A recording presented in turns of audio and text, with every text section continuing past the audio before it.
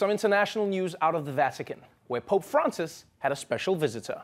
Vice President Mike Pence making a special stop during his overseas trip, getting a chance to meet Pope Francis in Vatican City. The meeting was twice as long as President Trump's visit in 2017.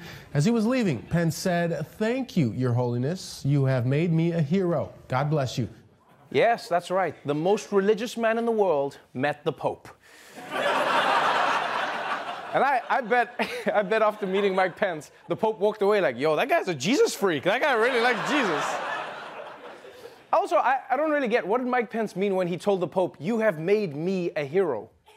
How does meeting the Pope make you a hero? Unless he meant the Pope literally made him a hero. Then it makes sense. Here's a question I have, though. Do you think the Pope took Pence's confession? Because if he did, that would have to be the most boring confession the Pope has ever heard. The Pope would be like, you walked in on your wife taking off her shoes? I don't care. What? No, eating salty food is not a sin. What the hell, man? All right, moving on to more international news. The coronavirus is spreading faster and faster every day. And now the Chinese government is working overtime to stop it. Breaking news about the deadly coronavirus. Just today, more cases were confirmed here in the U.S., bringing the total number to at least 5. The virus is now spreading faster. So far, it's killed at least 81 people in China. More than 2,700 others have been infected across 13 countries. Wuhan, the epicenter of the outbreak, and 14 other cities now in lockdown. That's a total of 50 million people ordered to stay in place. Workers in Wuhan with heavy machinery racing against time to build a brand new 1,000-bed hospital in just 10 days.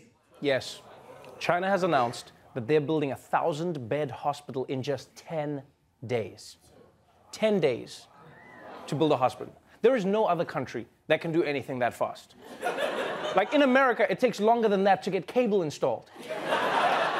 I've learned when you order cable in this country, you aren't ordering it for you, you're ordering it for your grandkids. That's what you're doing.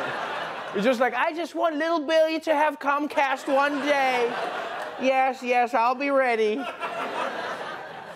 But I guess this is the double-edged sword of China's cultural efficiency. Like the people in the country are extremely efficient, but so are their diseases, right?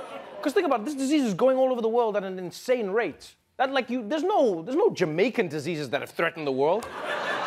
Yeah, because like the people, Jamaican diseases are chilled out, you know? It's just like, yeah, man, we infected this one person. Should we go and infect the entire population? It's like, no, it's so much work. We're just gonna enjoy this man's mouth. We're not gonna infect anybody else.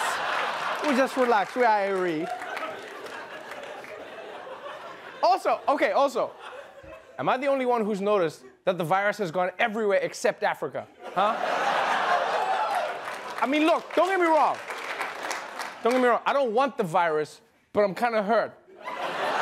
Why is Africa always left out, huh?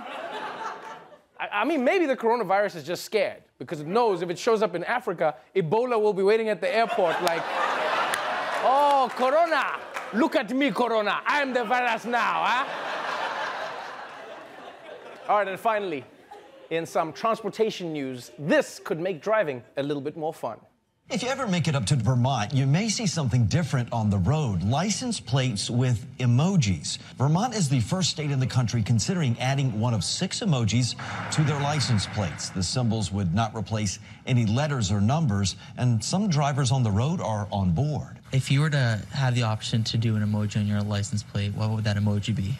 Probably a heart and a rainbow. It would probably be an angry face and a kissy smile. Yeah. I love this. Angry face and a kissy smile. I like that. Emojis on license plate. This is a great idea. Like if everyone has emojis on their license plates, it would be so much easier to remember the license plate if there was a hit and run, right? Because every time people are like, did you get the plate? You're like, no, it was a number and a letter. Now it'd be like, yeah, I remember it. I got it. It was 3 women cha-chaing. I remember that. They cha-cha'd all over my grandpa, man. At the same time, I do think emojis could also make life tougher for cops. Right? Because they're going to be out on the highway like, suspects on the run, 8 dead, 4 wounded, he's in a late model Chevy, license plate, eggplant, water squirt, 69, repeat, eggplant, water squirt, 69. God help us all.